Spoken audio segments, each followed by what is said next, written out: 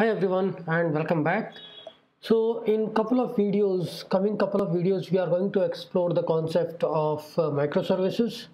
So we will talk about microservice as a whole and the microservices in nest.js. So in nest.js, the concept of microservices is little different, and it is providing the nice and the cleaner way of integration with the small microservices on the TCP layer. Okay, that is something different. But first, what we will do is we will talk about our simple services which we are writing till now, the REST based services. So let's say this is our REST API we have created, and it can be a GraphQL also. Now most of the time we are connecting with either database, either some other particular source. Let's say till now we have talked about postgres database, right? It can be a mongo or it can be a mysql. These all database can be possible, right? So this is like you are connecting to a particular database server. Now how you are spinning up, you can use the Docker for creating all these things.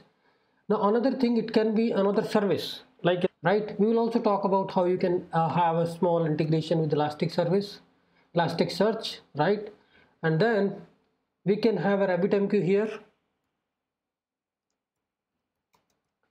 or any other AMQP layer where you can send an event and then that event is being subscribed by someone else. Okay, now apart from this, what else we can think of is RabbitMQ, Elasticsearch, any particular database, and it can be any particular service. Let's also talk about Redis, right? So we need to talk about how we can actually simply integrate with Redis. Okay, I'm writing a REST APIs. I want to store the key value pair in the Redis. How can I do? So this will talk about a different aspect, like using Redis as a cache client or using internal cache of nestjs to store or to cache the API responses, right? So that we will talk here. And here we can also simply talk about how we can use the event-based communication. Here we can talk about event-based communications by sending a message to the RabbitMQ, and we can also think about enhancing our search, the pagination and the search we have done in the last video with the help of Elasticsearch. And this we are already doing. We haven't talked about MongoDB, but it's not a different. For MongoDB, we are going to use a different module, and it is going to be the same. Okay, so you can connect to any particular service. Now some miscellaneous topics we are going to talk about is, okay, nestjs also has its own internal cache, right? That is called memory caching, which has some TTL value. Okay, and you can actually cache the response of the APIs. Okay, then we can talk about some generic topic is about authentication and authorization, like role-based authorization in nestjs. Okay, so this is my plan for coming set of videos. We'll start with Elasticsearch. Okay, so Elasticsearch, we need to just expose our Docker Compose, and then we have Elasticsearch container here. Okay, this is kind of a external running service, and we already know that we can communicate to the Elasticsearch through the HTTP interface. Okay, this is HTTP interface. This is Elasticsearch nestjs service. Okay, from GraphQL REST APIs, you will talk to Elasticsearch service that will talk to Elasticsearch for adding the index.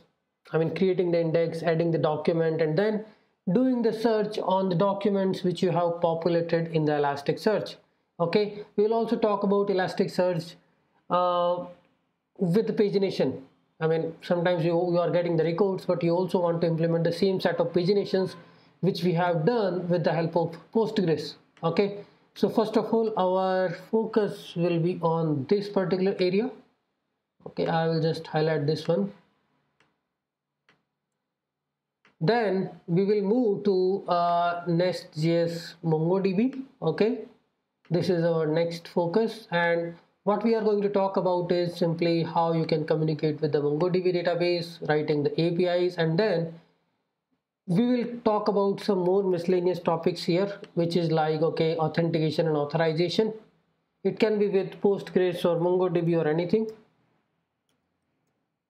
Authentication and role-based authorization with the help of MongoDB, nestjs, and MongoDB, nestjs. That's it, right? We will have some kind of a role and we will do the authentication and authorization.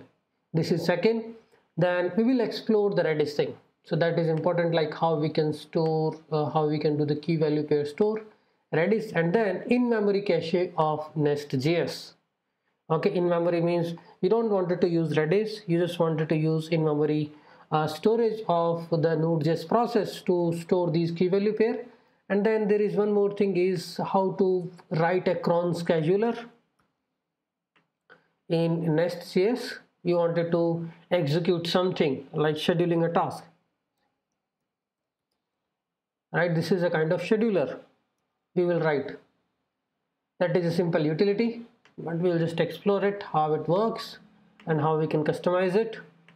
So there are a lot of miscellaneous topics. I mean, we can also talk about some on the GraphQL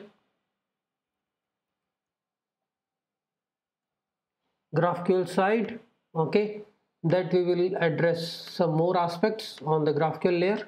So this is our, you can say, the agenda of coming set of videos, and I will be covering them in a particular section. Okay, first section is, let's say, Elasticsearch with the search, pagination and all, setting up the Elasticsearch, integration of Elasticsearch with the nestjs, and then setting up Elasticsearch container, okay, creating the index, defining the mapping of the index, and then applying the optimal search so we can get the quite good set of results. All these POCs, you can call them as a POCs, but I'm providing you the GitHub repository, so where you can also extend that and play around with that. Once we are done with these things, we will talk about nestjs microservices using the TCP layer, okay, where you don't need to worry about request response cycle. You do the request, that's it. It's like a command pattern and the event pattern using nestjs microservices. Okay, I hope this is clear. So let's start with Elasticsearch setup. We'll create the index for the post collection.